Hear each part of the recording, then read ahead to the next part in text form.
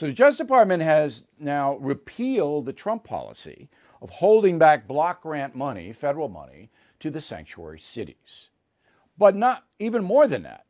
The Justice Department issued a statement saying local law enforcement in the United States will no longer be required to cooperate with U.S. Immigration and Customs Enforcement as a condition for their funding. So the federal government is saying to the local police and state police, you don't have to obey federal law. Think about it. Federal law. And our Justice Department, that's Merrick Garland, don't worry about it. You don't have to cooperate with us. I've never seen anything like that. And you'll never hear about it on the network or cable news. And on that subject, yesterday I told you there are three things in America that are collapsing right before our eyes. The first is show business. It's over for the film and TV entertainment industry. O-V-E-R. People are walking away. The product's terrible. I got 100 channels. There's nothing I want to watch on 100 channels. The only network show I watch is Blue Bloods on CBS. Okay. Now, the second thing is journalism has collapsed totally because there are no standards. You can't believe what they tell you. There's no competency. These people don't know what they're doing and they don't care. It's like going to a barber and you say, look, I just like a little trim, okay? And the guy shaves you bald. I mean, come on. You got to have some level of skill. Not there anymore. And then religion. Organized religion, going to church. It's over. Okay? It's not coming back. Not in our lifetime.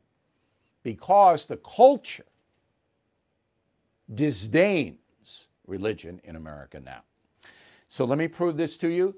Right after I gave my commentary yesterday, the April TV news cable numbers came out. I don't have the network news numbers, but I will next week. Okay. CNN, love them, right? Aren't they the best? AT&T owns it. They are down April of this year, 2021, to April of 2020. This is what we're comparing. In prime time, which is a big moneymaker, 47%. Half of their audience gone. That is a catastrophe that is never before seen in the TV news industry. Now, I know some of you are cheering, but Fox News down 39%. 39. And MSNBC down 22% primetime. But the reason is none of their primetime shows got an audience anyway.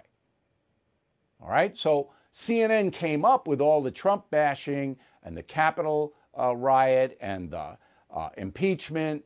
CNN derived benefit. MSNBC so far left, they didn't get much pop. So they're only down 22%, but there's still nobody watches them. Fellow Americans, I am concerned about the U.S. dollar. Huge debt, as you know. Will it stay as the world's reserve currency? That's why now more than ever, I recommend you diversify with gold and silver. And the only company I recommend, and have for years, is American Hartford Gold. I trust them. I've personally done business with them. They sell physical gold and silver delivered right to your door or put inside your IRA. And they make it very easy. So call them right now. Make sure you tell them Bill O'Reilly sent you, and they will give you up to $2,500 of free silver on your first order. Since I have been recommending American Hartford Gold, gold shot up more than 40%. Silver, more than 60%. So don't wait. Call them now. 866-501-5201. 866-501-5201. Or text Bill to 65532. Again, that's 866-501-5201. Or text Bill to 65532. Bill O'Reilly here. Thank you for watching this video, and make sure you subscribe to the First TV YouTube page. Just hit the big red subscribe button below, and you'll get clips and highlights of my program, The No Spin News, every single day. We'll see you soon.